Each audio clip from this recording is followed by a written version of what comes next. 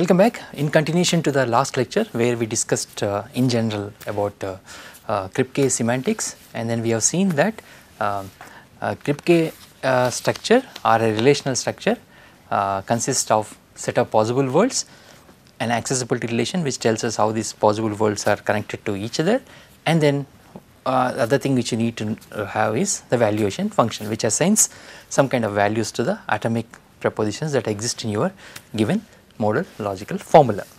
So, let us consider some simple examples in this lecture to see when a given modal logical formula is considered to be true. So, let us start with some simple relational structures and see how a given modal logical formula is true or false. Let us say you have for Kripke structure we require this thing. Kripke model consists of set of possible worlds which has to be non-empty, and R is an accessibility relation and V is a valuation function. So, here is a kind of a relational structure where we have like this A and B are true in a given world W1, and in case of W2 let us assume that C is true. So, now we are trying to find out whether necessity of A implies B and A implies. So, we want to know which one is going to be true in this particular kind of relational structure. So, now we need to write like this: our set of worlds are like this W1 and W2, and then accessibility relation, there is only one world which is accessible to the other one, W1 accessible to W2. So, this is the only thing that we have, and then valuation function is that A and B are true with respect to W1, and with respect to W2 C is true. So, now A implies B. When this A implies B is considered to be necessarily true. So, there is one more thing which you need to note. So, in this accessibility relation W1 is also accessible to itself. So, this is another kind of accessibility. In the accessibility relation we have this also. So, now A implies B in all the worlds in which, assuming that this is the case. So, in all the worlds in which this world is accessible to, in that world your A implies B has to be true. So, what is this A implies B? So, A implies B is nothing but not A or B. So, the worlds which are accessible from this one are this and even this also. So, now you have to have not A or B has to be true here, and it has to be true here also. So, with respect to this world, if at least one disjunct is true, it does not matter whether A is true or false, your A implies B is true. That means A implies B is true here. Now, we need to check whether A implies B is true here or not. Since both A, B are true here, so that means this A implies B is true here also. So, what we are seeing it here is that necessity of A implies B. That means A implies B is true here, and A implies B is true in this world also. That means it is true in all possible worlds that we have. So, that is the reason why this necessity of A holds here. Now, coming back to this one, A implies necessity of B. So, now when it comes to this one, we are evaluating A implies necessity of B here. So, now with respect to this, in this world for example A is already true, and then B is true here and B is true here also. That means even necessity of B is also true. So, that is why this formula A implies necessity of B is true here. So, in both cases it holds. So, now coming back to this one, with respect to this world A implies B, A implies necessity of B holds. But now what about this one? So, there is another world which is accessible to this W1. So, what essentially you are trying to do is you are evaluating this formula, A implies necessity of B.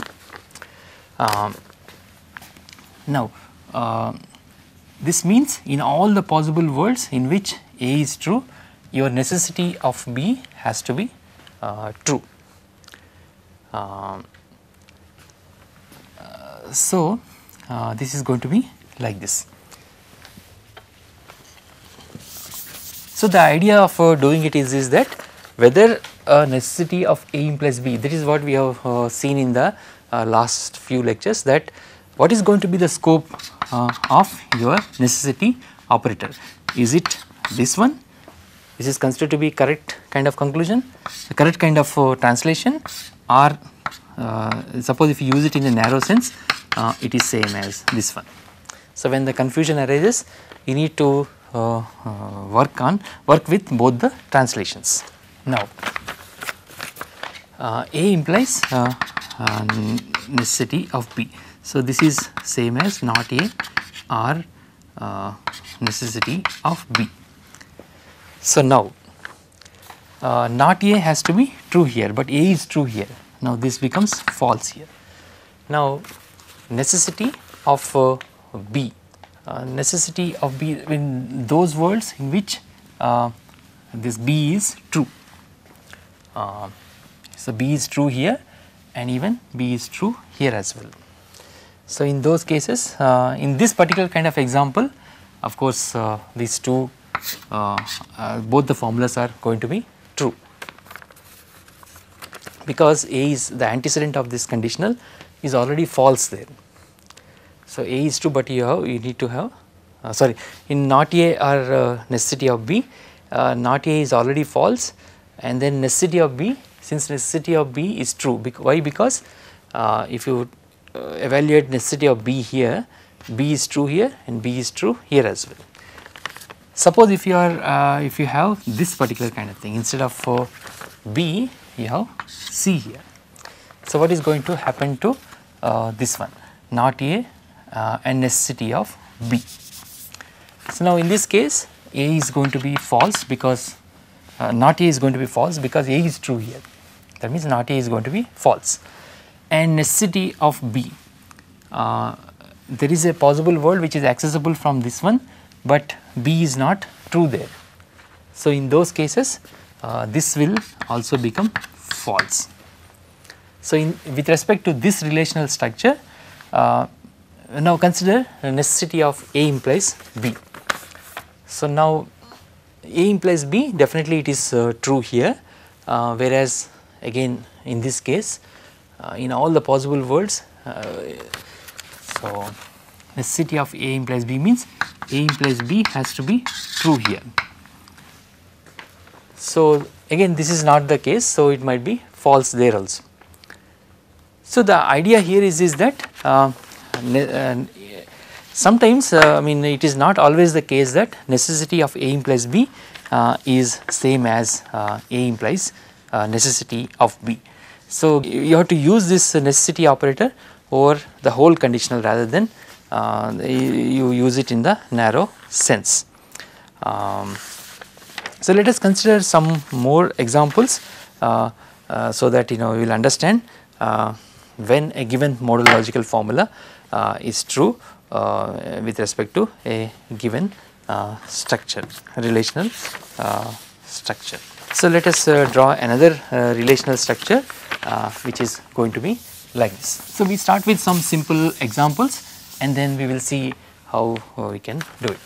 So, let us say you have a world W1 and you have a W2 and there is another world which is considered to be W3.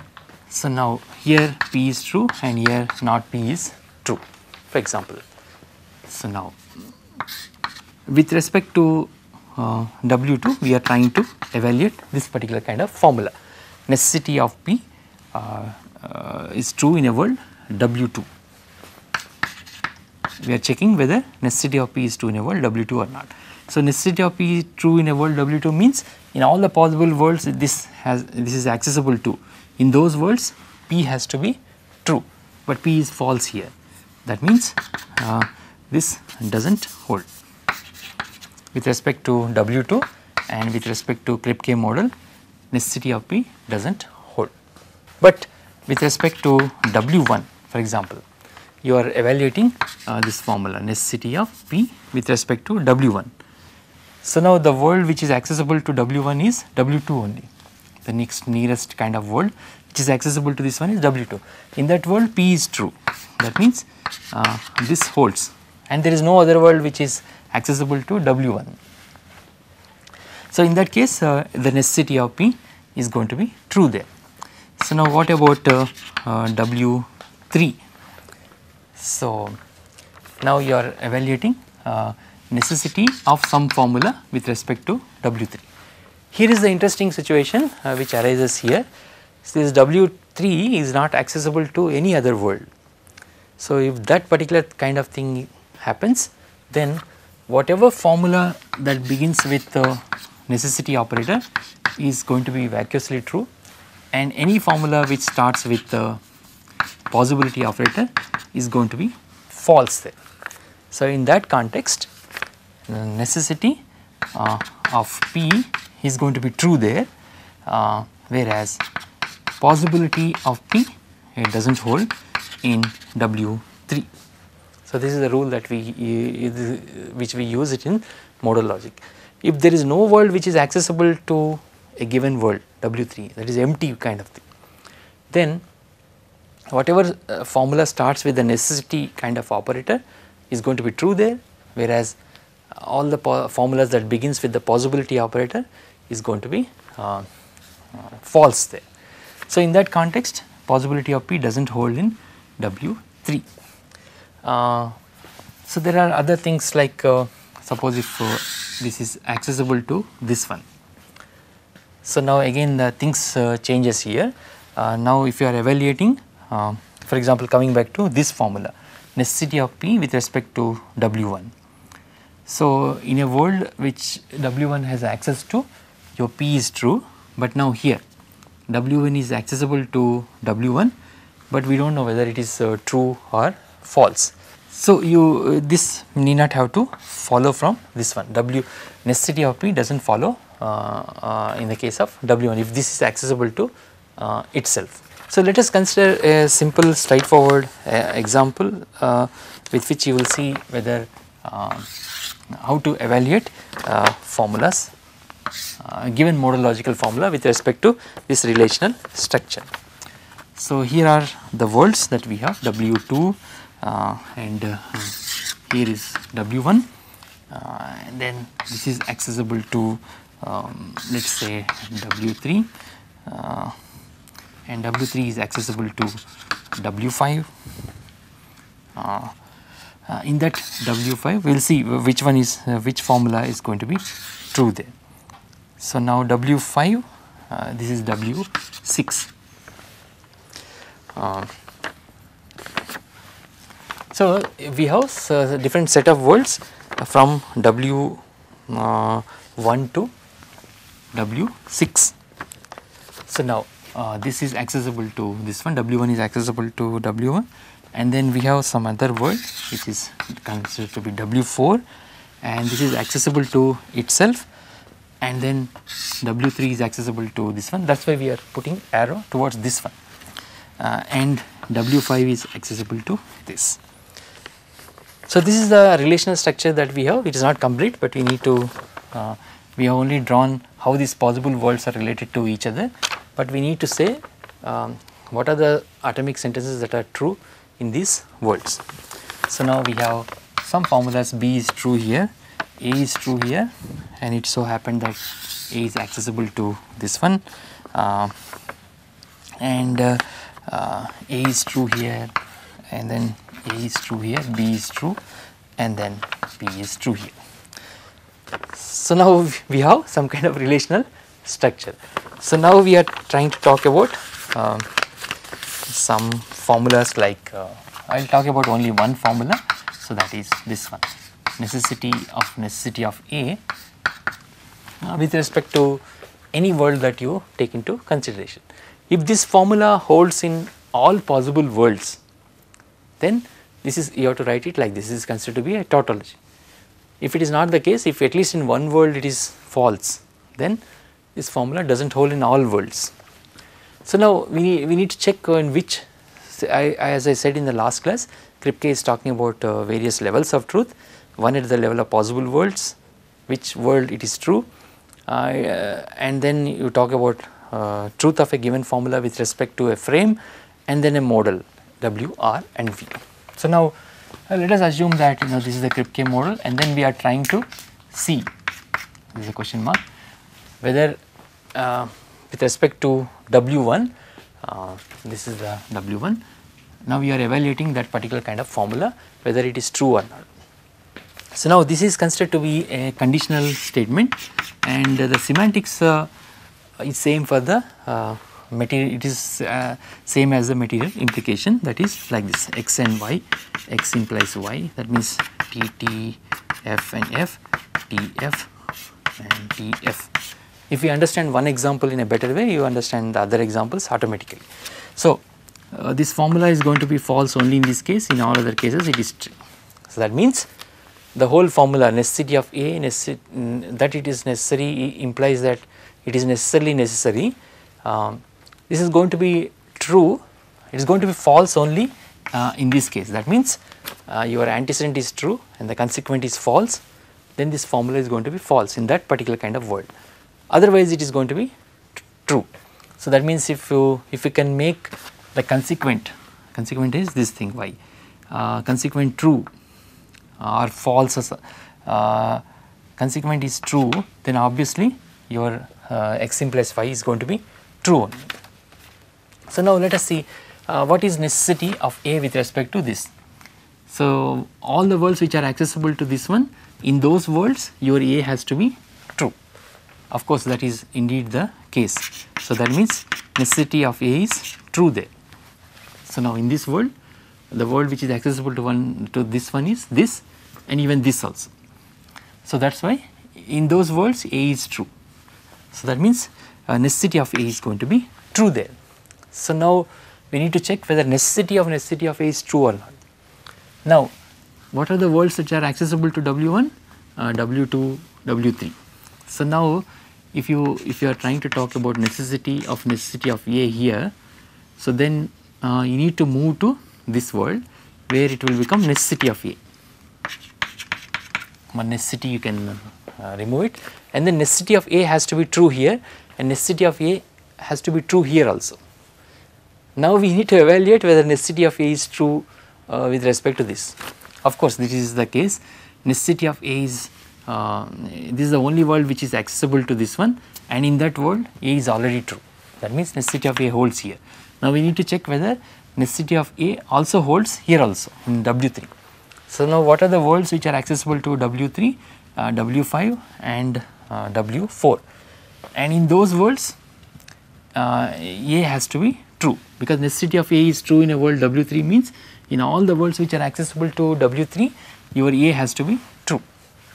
So in this world it is true, but in this case it is not the case that A is true. So for that reason this formula does not hold, because in one particular kind of, although this antecedent is true, in one particular occasion, particularly necessity of A is going to be false here, because necessity of A, although it is true here, but when it comes to this one it is going to be false. So that is why with respect to M1 it does not follow. If it does not hold in one possible world, of course that is good enough to say that it does not hold in the Kripke model. Kripke model consists of in this particular kind of frame. Frame is that a given set of worlds, and then how these worlds are related to each other, that constitutes a particular kind of frame. So many such kind of examples can be given, and then the only thing you need to notice is that if there is no world which is accessible to the given world, then all the formulas which starts with the necessity are going to be true, and all the formulas which are starting with the possibility are they turn out to be false. Let us consider some examples where how when these now Kripke talks about all the modal logical systems K, T, D, S4, S5 etc. And then now he is trying to talk about under what conditions the given theorem holds. For example, in this case let us talk about this one. So, let us take the simple example, that is a T axiom, so which states that necessity of P implies P. So, how do we check whether this is definitely not valid in K? You can easily come up with a counter example where you can construct a counter example where necessity of P is true, but P is considered to be false there. So, now here is a counter example. Let us say you have W1 and W2. Let us say you have accessibility relation like this, W1 or W2. Here is a set like this, and then valuation function is like this, that P is false here and P is true in W2. So, now this does not hold in K, but it holds in it holds only when you view reflexive relation in if you view accessibility relation as reflexive, otherwise it is not going to hold. For example, in this case this is serving as a counter example. Why? Because with respect suppose if you are evaluating a conditional like this, necessity of P is going to be true there. The antecedent necessity of P means in all the worlds which are accessible to this one, P is true, and now whereas one second. So, this has to be like this, P and not P. In all the worlds, okay, this will do. In all the worlds which it is accessible to it, your P is true, that is necessity of P is true, but here not P is false. So, that means necessity of P is true and not P is false, that is why this makes the whole conditional false. So, now one final remark is that now Kripke was trying to understand, I mean of course using Kripke semantics we can what we can say about this particular kind of formula. In K definitely this formula does not hold because of this particular kind of example. So, now what happens if you take an accessibility relation to be some kind of reflexive relation? A world W1 is accessible to itself. Then this is going to be viewed in a totally different way. So, in those cases if your accessibility relation is considered to be reflexive, then the same kind of formula, necessity of P implies P, might hold. So, now Kripke was trying to understand these various modal logical systems K, T, D, S4 and S5, and now he is trying to come up with some kind of constraints on the accessibility relation, and then he says that T for example holds in the reflexive frames, whereas D holds in serial kind of frames, and then S4 holds in transitive frames, and S5 holds only when the accessibility relation is reflexive, symmetric and transitive. So, in the next class we will be talking about these examples in much more greater detail.